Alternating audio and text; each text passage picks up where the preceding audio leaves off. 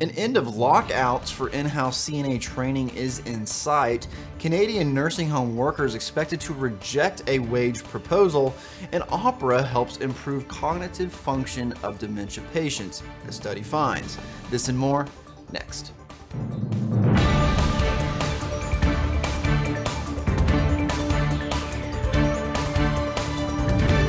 You're watching LTC News with Dane Henning.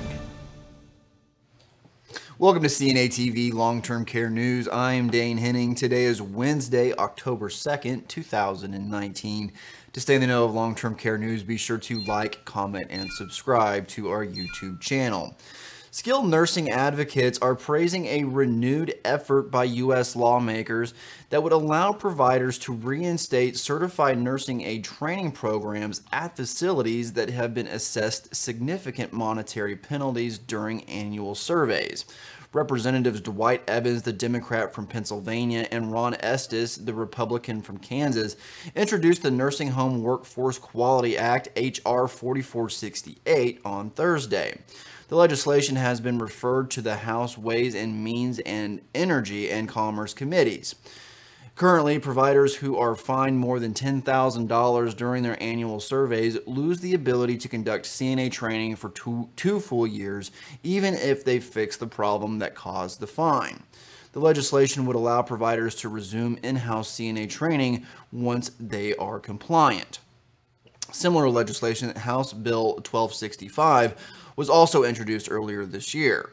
The legislation aims to address a critical shortage of CNAs. Nearly 300 skilled nursing facilities had their training programs suspended in 2017 due to the current law, preventing about 2,900 students from starting training programs. In Canada, officials expect nursing home workers seeking raises to reject a new wage proposal, even though the plan has yet to be presented to them.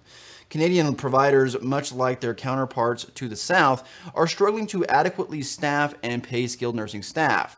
Blaine Higgs, government leader of New Brunswick Province, expects to present a new wage proposal to the New Brunswick Association of Nursing Homes within the next 2 weeks. He said that this will be the final offer for the province that the province will propose. The union is seeking a 20% wage increase over 4 years for nursing home workers.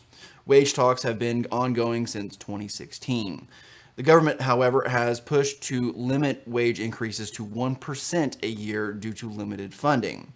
Sharon Tier, president of the New Brunswick Council of Nursing Home Unions, said it's unfortunate that Higgs believes the proposal is something workers won't like, and speculated whether even offering a new proposal would be a, quote, waste of time.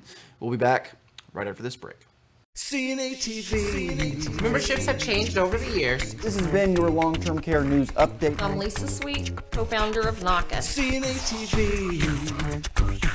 Don't miss out on any of the great programming on CNA-TV. Subscribe today. Playing opera music could serve as an effective therapy for seniors diagnosed with dementia, researchers say. Chinese investigators found that playing traditional opera music for older dementia patients helped reduce their behavioral and psychiatric symptoms of the disease when compared to patients who weren't given the musical therapy.